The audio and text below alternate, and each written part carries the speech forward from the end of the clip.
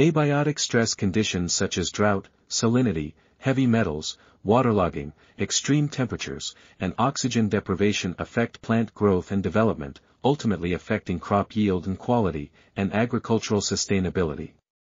Plant cells produce reactive oxygen species, ROS, during various processes associated with abiotic stress, which can induce oxidative stress in plants.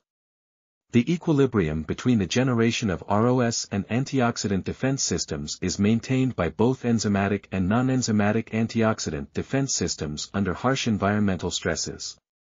Recent research has shown that ROS signaling plays a crucial role in plant adaptation to abiotic stress, and molecular approaches such as ROS-mediated improvement in plant antioxidant defense during the acclimation process against abiotic stresses have been discussed.